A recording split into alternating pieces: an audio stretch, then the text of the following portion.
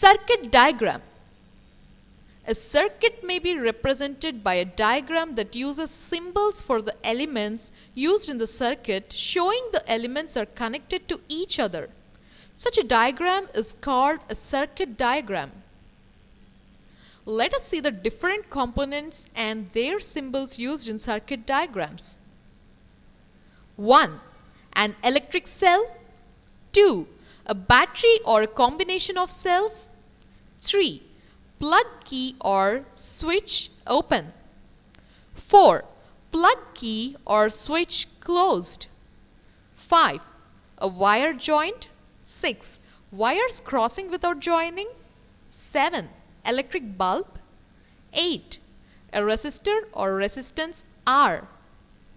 9. Variable resistance or rheostat. 10. Ammeter. 11. Voltmeter.